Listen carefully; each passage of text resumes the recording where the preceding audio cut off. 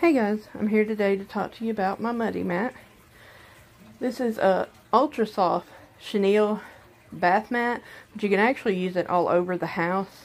Like it is, let me go down a little bit. It's like super soft, and these fibers are so big. It's made out of chenille.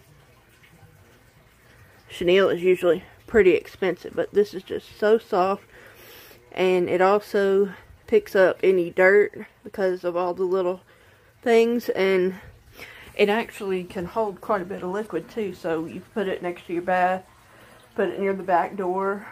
It feels squishy underfoot. It's not foam, but it's because of all the chenille on it, and I love just stepping on it. It makes my feet feel good. I would pick up a couple if you could. I would definitely say get one for, you know, each bathroom, and maybe the back door and the front door. I've been keeping mine at the back door right now because when I go out or come in, it feels so nice. And I was thinking about picking another one up just to put next to my bed, so when I got out of bed, that this is the first thing that I felt on my feet. So it's really nice. I'm going to put the link down in my description box, and this mat was actually even seen in Good Housekeeping.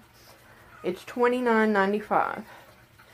So I will have everything linked down below, and I would definitely try it out. And you can see, you know, on the size, it's not huge, but it's just the right size for a bath mat or a front or a back door mat.